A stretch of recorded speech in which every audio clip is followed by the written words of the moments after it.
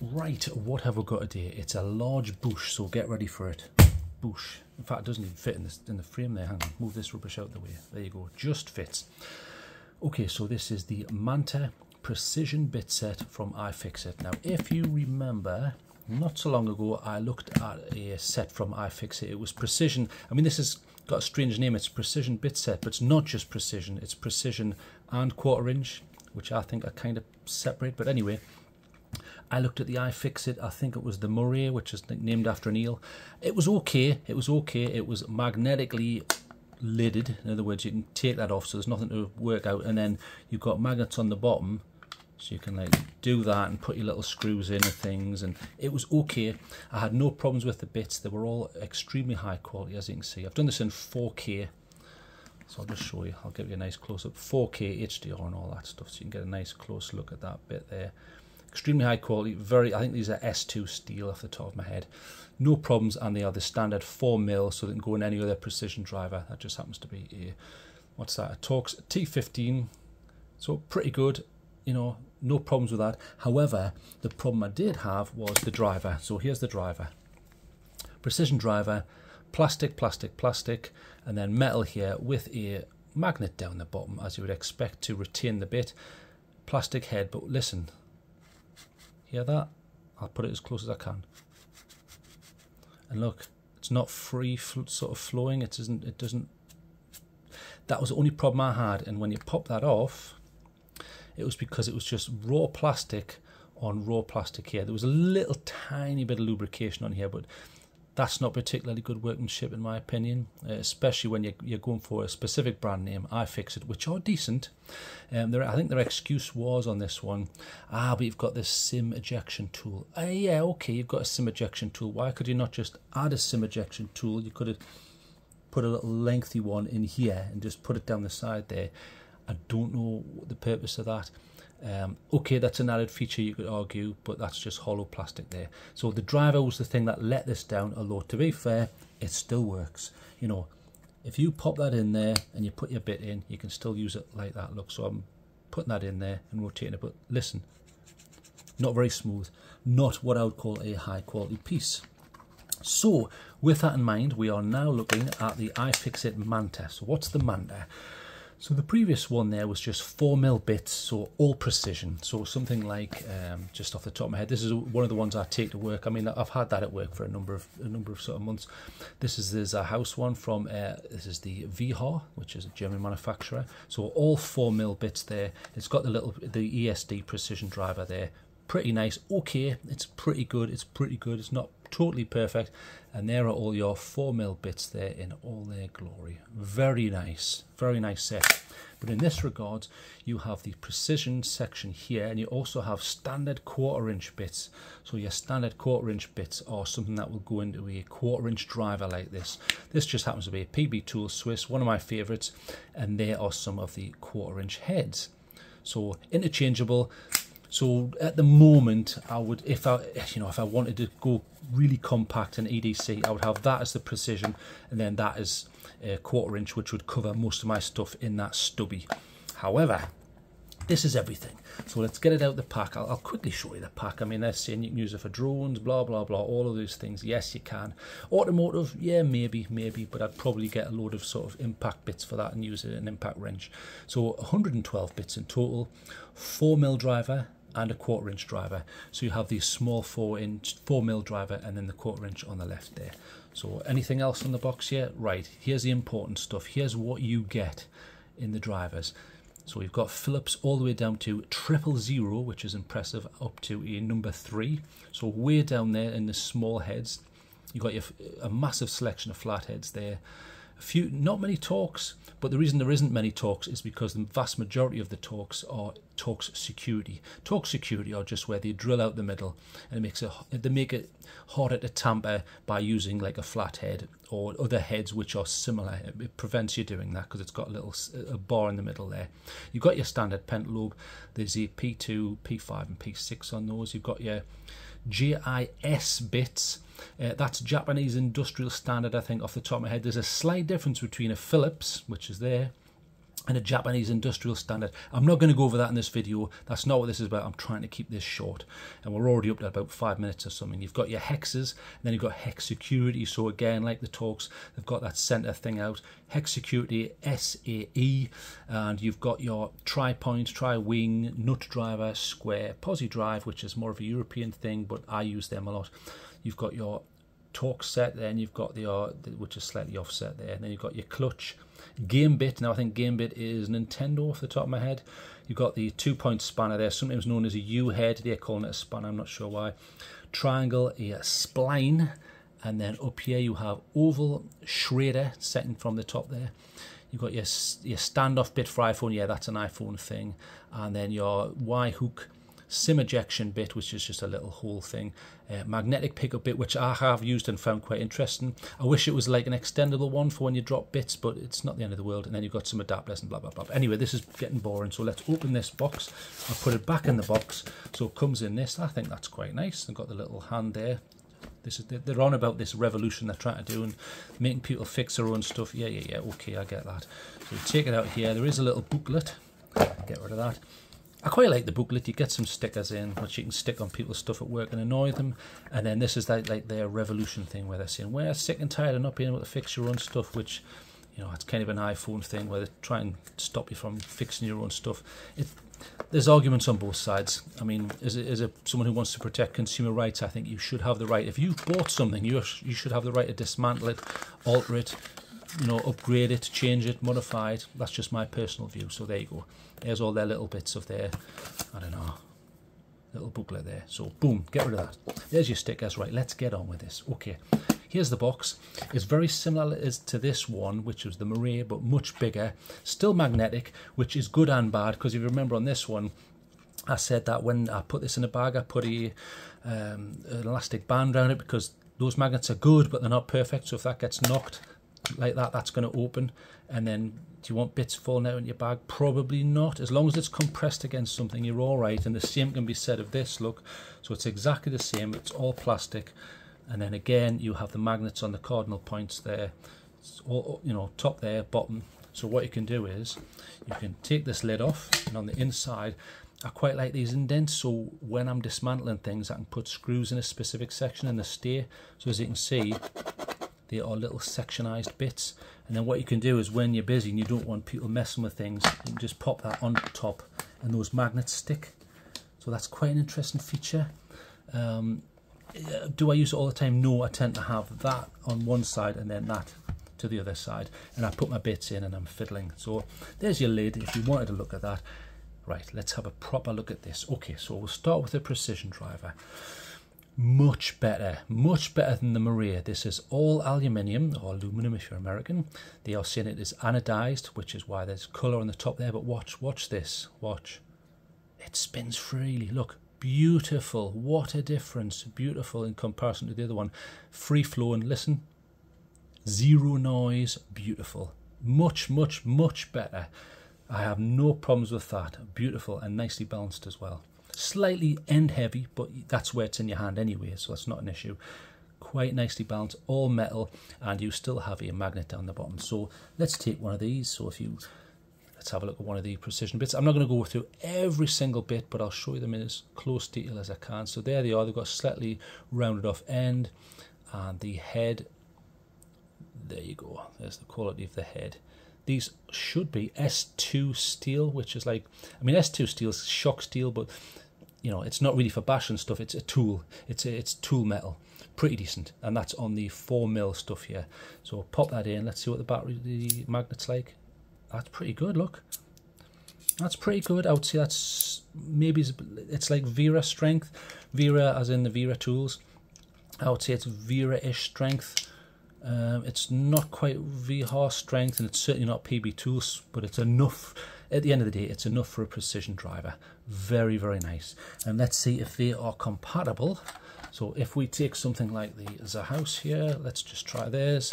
So if these are genuine 4mm, they should be compatible. So same again. So let's pop that in. Yeah, absolutely no problems whatsoever. So they're not some daft proprietary like you can get with some brands. Great. Nice. Very, very nice. I like that. Okay, so pop that in there. So I'll show you a selection of some of the bits just so you can get an idea of the quality. So we'll look at one of the hexes there. This is a security hex, so as you can see, the head has a hole in because you have that little post in the middle of the annoying hex security ones. And then let's look at some of the little Torx here. So I'll look at one of the smaller ones. So there's a nice smaller one. This happens to be this is a small, so it's a Torx, it's a T9. Let's have a look at the T9. There you go. Not bad quality look, as you can see. I'm not noticing anything on there where I think, goodness me, who did that? You know, was he the first day on the job, the guy who machined that? But no, everything looks very high quality. A slight sort of pattern to it there. Not bad, not bad. So very nice. What else have we got here? We have some more precision. So there's a little tiny precision. Again, 4mm on this one. Now that's a GIS, so that's a Japanese industrial standard. So slightly different.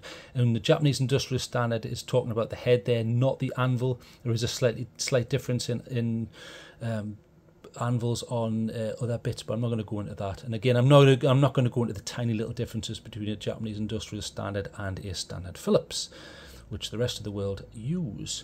But you'll find these on a lot of Japanese electronics, so nice that they've added that in. I just wish they would maybe put a little card in, because not a lot of people know the difference.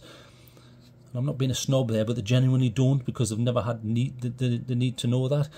And that looks like the SIM ejection tool. So 4mm on the bottom there. Yeah, it says SIM on it.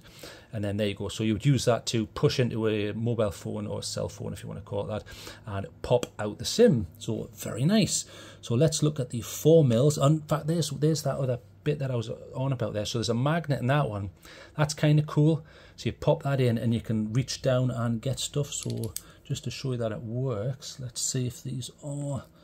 So if you drop a screw or something, boom, that's pretty cool. So I have actually used that. So if you drop a screw and you think, oh no, it's right down the bottom there, boom, you can pick it up.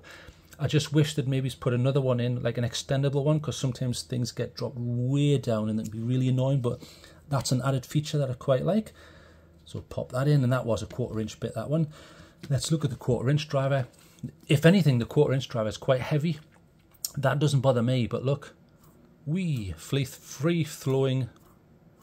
It's a tiny little bit of a noise. That feels maybe ball bearing, I'm not sure. It's hard to see on that one, I'm not sure, but very nice, heavy, aluminum again, anodization on the top there. There's a few little nicks on there though, can you see that? I didn't do them, it was like that when I got it. You see on the anodization there's a high spot and a few other places, but it does not affect it. I couldn't care less, it will not affect it for me. And there's a magnet down the bottom. Let's see what the strength's like. So if we take something like this, let's pop that in. So 1/4 inch pop. Now that's stronger. Oh yes, yeah, that magnet, I would say that's VHAR strength. So when I'm talking about VHAR, I'm talking about that. So a VHAR from so that feels, so this is a 1/4 inch. I mean, this is different. This isn't a purely magnetized one. This uses a ball bearing detent. But just off the top of my head, I would say that feels like VHAR strength. It's not up to PB Swiss, but it's pretty good. And all the bits have the little detents. So if you want to use them in one that wasn't a magnetic and it needed the little detents, you've got them there. You see that halfway up? So nice, they're nice bits. Now these aren't S2, these are apparently 6150, I think, 6150 steel, which is good. I think it's a type of steel where they just add vanadium, so you're getting some level of hardness above what you would normally get with a standard steel, which is good because it means the bits are going to last. They're not like when you go to the dollar store and you think, oh, that's great, you get all these bits, and they're rubbish because they grind down in 5 minutes and it becomes extremely annoying. But love this driver, look at that. Beautiful, extremely smooth. The knurling's nice, just like this. Nice knurling. Again, the only thing I could spot was those tiny little dings in the anodization of the blue there. Other than that, but I couldn't care less. That's not going to alter me. And I look after my tools pretty well, so I don't think that's going to rust or anything because this is aluminum. I've got no issues with that. Brilliant. I'll show you some more of the other heads. So let's have a look at the offset tool, which is the iPhone one basically. So nice close look at that in 4K. There you go. It's that funny offset one for iPhones. You've got that if you need it. You've got little nut drivers as well. Interesting. I like that. So the nut drivers are there. Decent quality. There they are. and then they just pop into your driver there. That one happens to be a 4.5mm, so these must be in non-imperial. These are metric. And there's another one. Beautiful. So again, I've used this quite a while. Do you know, I meant to review this ages ago because I've used it quite a while. I'm impressed with it. Things I probably would change. I mean, this is great, but those magnets are only so strong, and again, that could come dislodged, and it's a little bit annoying, but I get why they've done it. And I think something like this probably would be less taken in and out of bags and more to be a desk set, whereas this is more a mobile set. This is more a desk set. I mean, you can get massive precision driver sets. This is the Jacome one that I reviewed. Millions of heads here, but quite heavy. Whereas this one is great because you've got a bit of both. You've got your standard 4mm drivers, and then you've got your 1/4 inch, which is standard again. You've got both drivers, both extremely high quality. I think that's pretty good. So let's go over the good points and the bad points of this. Okay, so you're getting 112 bits in total. You've got your 4mm driver and your 1/4 inch, both aluminium. You've got S2 bits on the smaller. You've got your 6150 steel, which is your vanadium steel, on the larger sort of 1/4 inch ones there. It actually comes with a lifetime warranty, which fills me with a lot of hope. In the same way that the Maria had. Yes, I mean, there's a few little things I would change about it, but I'm confident that if something completely snapped or broke, you could say, look, I'm not happy with this, and claim on the warranty. I'm quite happy about that. I quite like this, but I wish they'd do more. Maybe make these a little bit more raised, where you can put more screws in one section, or maybe colorize them. So, I mean, the way I do it, if I'm dismantling things, I tend to take a mental image on the desk and then I put the parts out as I did them. There's all sort of little methods you can use for that. But I think you could maybe colorize some of these, you know, red, green, blue, or whatever, just so you can memorize which screws came from which parts or something like that. I don't know. Maybe I'm overthinking it, but it's a nice little dish there to work on things. Or maybe magnetize it. I don't know, in case some idiot comes and knocks it. But pretty nice. I'm very happy with this. Lifetime warranty. I'll give this a mark out of 10. I think it's a nice desk set. Look at that. You've got pretty much everything you need for basic stuff. Yes, I realise there are specialist sets where you're going to get some... It's always the case where no matter what you do, someone's going to hand you something and go, right, fix that. And you go, oh, I've never seen that one. I didn't even know that existed. It was, you know, not long ago I was working on something outside and someone said, have you got a 7-point driver? And I was like, I've never heard of it. And it was a bit that I didn't even have. And yet I've got bits from all over the place. So there's always a new bit that they come out with to annoy people like me. But this has basically everything you would generally need, including a Nintendo and an iPhone bit, shredders, you know, the lot. Everything's there. I think they've done a good job. There's even a converter there if you want to do big nut drivers and things like that. So I'm going to give this a 9. I think it could be maybe a tiny bit cheaper when you put it up against the competition. I mean, now this is VHR's more budget set, but I think that's a good price. That's just the 4mm, but obviously you're not getting your 1/4 inch, so you know you've got to bear that in mind. But a lot of the time I'm carrying stubbies and things like this, which are great. You know, I would have maybe a stubby and this, but you're going to have way more heads with this. But I'm sure this was about, I mean, I got this on special. This was like 52 or something like that. But I'm sure it's up to about $60, depending on where you get it. Pretty impressed though. I'll give it a 9. I'll give it a 9 because there's not a lot I would change to make this better. But pretty nice, and lifetime warranty. So I'll give you a close look at the bits there, as close as I can. I've done this in 4K HDR. I'll try and keep that steady so you can get a close look at the bit that you may be most interested in. It's even got positives in there. Not all sets do, especially the international ones. Pretty nice. And there's the dodgy ones at the top where you go, what's that one? I've never seen that one. Pretty cool. Okay, 9 out of 10. Well done. I think you've done a good job, iFixit. I wish you could put that driver in this set because that plastic one was rubbish. If you put that in that, I think that would bump that way up. But that's, maybe it's a cost thing. In fact, it probably will be because that's plastic. Well done. If you've got any comments, stick them down below, or if you think that's a load of rubbish, my set's way better, tell me. Help each other. We'll help each other here and find out which one's the best and worth getting. Okay, so thanks for joining me, and get on with your day. Goodbye.